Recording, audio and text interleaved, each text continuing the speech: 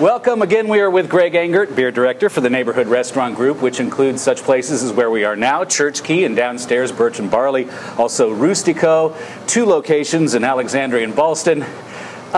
Before we get to the beer of the week, there's some exciting beer news taking place, not, I don't think in D.C., but very close to D.C., about a beer called Pliny the Younger.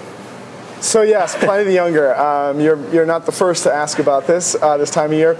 Pliny the Younger is an exceptional sort of triple IPA. So, you know, we have hoppy IPAs, then there's the imperial version. It's going to have more hops, more alcohol, really, really fragrant, aromatic.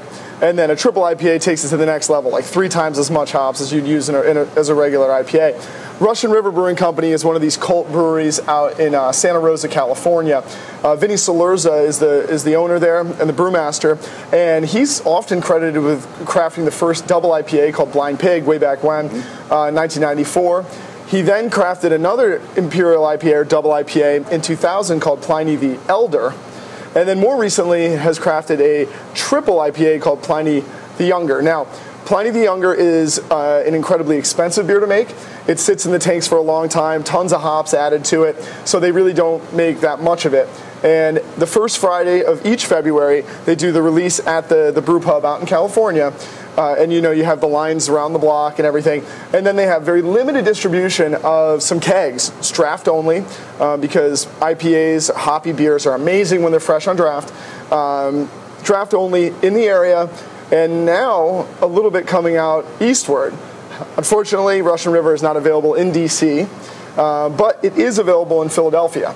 On March 5th, in fact, Monk's Cafe, one of the original beer bars in the U.S., just a fantastic place, will be pouring Pliny the Younger on draft. So if you have a moment on Monday and you wanted to go up there and wait in a really long line and taste one of the most amazing beers out there, go for it, because it's outstanding. Yeah, Google Pliny the Younger, Philadelphia, and there's some other bars that'll have it Yeah, too. there's other bars as well, yeah. You and I have talked about this before, briefly, before we get to the beer of the week.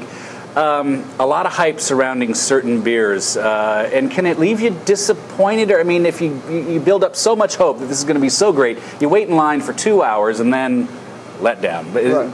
Not with this beer, though. I don't think so. You know, it's all about your expectations. I guess I would say that if you're willing to chase after beers of any kind, and you're willing to wait in line for them or pay expensive prices for them, don't let that ruin the experience, and don't let yourself be underwhelmed by what you get for it. Just remember that it's the same beer whether you're drinking it with no line or really cheaply at a certain bar, or if you have to wait in line someplace else, that the beer doesn't change.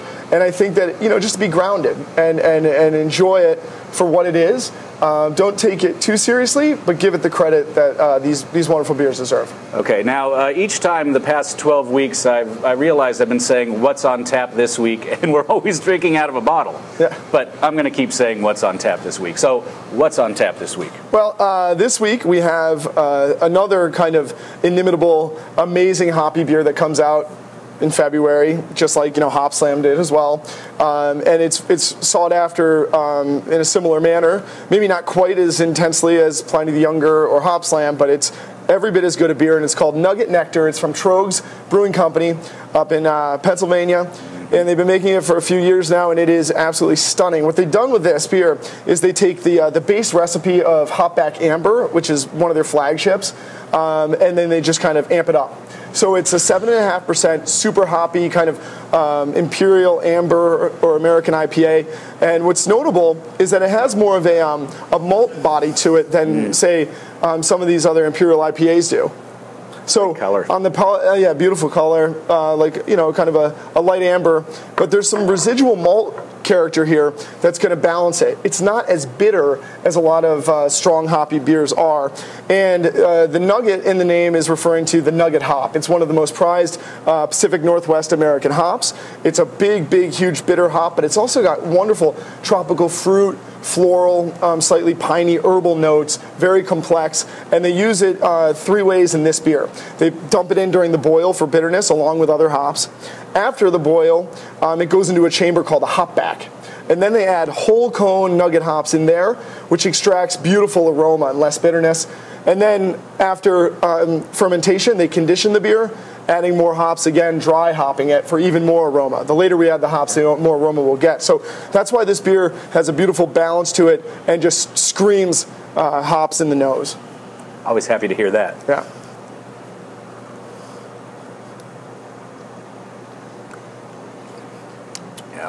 Really, really long nice finish. Yeah. Lingers, but balanced, earthy. I mean, it says right here, hopheads nirvana. I mean, what more do you need to know? What do you pair this with? Well, actually, you know, it's funny. I think I've talked in the past about the difficulties, the kind of Achilles heel of beer pairing is bitterness. And IPAs and hoppy ambers can be problematic with that. But if you have enough rich protein to stand up, we're all good. And what I like here is because of that kind of bright tropical fruit and citrus, but also the sweetness. I love this with barbecue. But with rich barbecue, like barbecued ribs and things like that, with a kind of a sweeter barbecue sauce, not too acidic, because bitterness and acid will clash. But if you have some sweet barbecue ribs, absolutely love it with this beer. One thing you see this a lot, and some people may not know as they learn more about beer. The bittering units. This says 93-ish IBUs, so usually it's just one solid number. Right, yeah. I think IBU is just a measurement of the bittering components in the beer.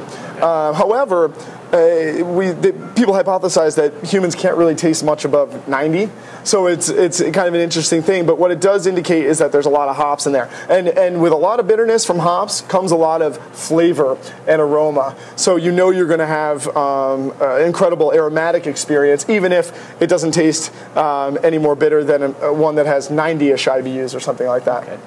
Want to mention congratulations on being nominated for a James Beard Award this year for Outstanding Wine and Spirits Professional. We're going to talk with you a little more at length about that in a couple weeks. So thanks again as always. My pleasure. And I'm Brennan Haselton. Be sure to bring your thirst next time for another Beer of the Week.